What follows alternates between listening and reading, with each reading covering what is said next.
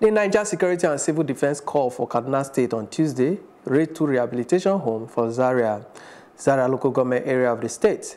For the center, when they say that they call Malam Aliyu, my Adakan Salatul Fatih for Zaria, now they take save 11 inmates when they say plenty of them be men and children.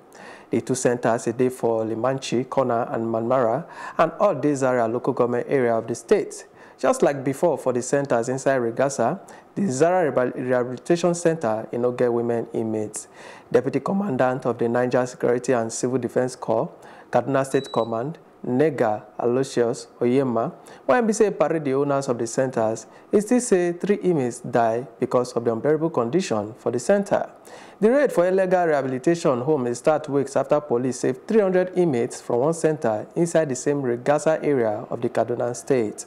Then shane all the inmate for the Zaria leg and hand. The NSCDC Oga say they saved the 11 inmate as they follow one intelligence report when say the police them gather. He said the inmates they between the ages of 11 and 40 years. This is the third one we've heard about. I think they estimated about 10 million students in the Islamic education system. So I think with those type of numbers, I would think you need to look deeper, you need to dig deeper. And I also think you also need to prosecute the perpetrators of these acts, because I think, again, it's part of there need to be consequences for these things. So I think if people can see that there's prosecution, I think it would serve as a deterrent. Are these rehabilitation centers, Islamic rehabilitation centers, necessary, or we need more psychiatric hospitals? I think we need more psychiatric hospitals. I think parents cannot just outsource these problems to religious leaders.